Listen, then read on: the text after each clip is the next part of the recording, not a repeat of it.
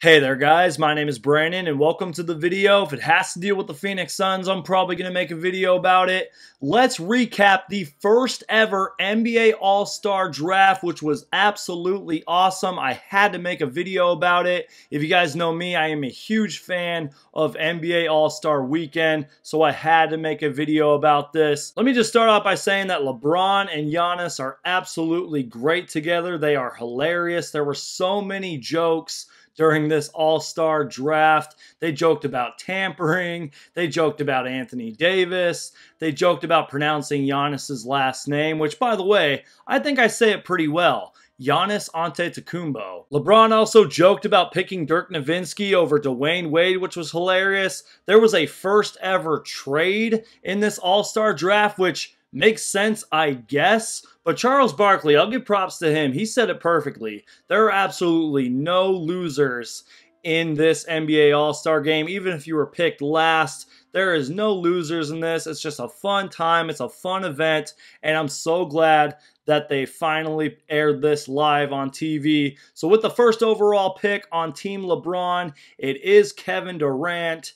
And that is correct. LeBron also did pick Kyrie second, which makes a lot of sense. You have two of the best players in the world on the same team, and then LeBron's former teammate, Kyrie Irving. And then Giannis's first pick was Stephen Curry, because Stephen Curry last year during the NBA All-Star Draft picked Giannis first. And also Kemba Walker is in the backcourt with Stephen Curry. And then with the first pick of the reserves, which Giannis Antetokounmpo did have, he picked his teammate Chris Middleton, which makes complete sense. It was a great pick. Now, one thing that kind of surprised me was Giannis Antetokounmpo picked Paul George over James Harden. That one was kind of a surprise for me. I mean, James Harden is arguably the MVP, and he picked him over James Harden. LeBron had no choice. Even Ernie Johnson said James Harden's still on the board. But I do like one pick that Giannis made. It was his second pick in the reserves. It was Nikola Jokic. The dude is a stud. He is incredible. And then kind of another surprise for me was that Russell Westbrook fell all the way to the fourth pick in the reserves, and he is on Team LeBron.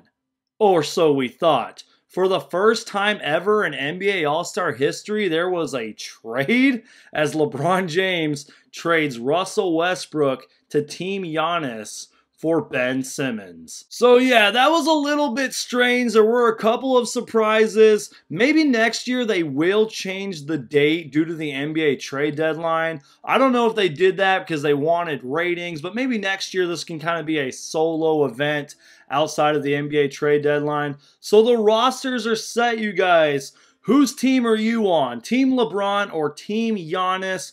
Both teams are absolutely stacked. Team Giannis definitely has a lot of size. LeBron has a lot of scoring. Please leave me your thoughts, comments, and opinions down below. My name is Brandon. Please subscribe for everything Phoenix Suns. If it has to deal with the Phoenix Suns, I'm probably going to make a video about it. I also make a bunch of NBA All-Star news videos on this channel, so make sure to subscribe. I can't wait for NBA All-Star Weekend. Team LeBron or Team Giannis? Which team are you on?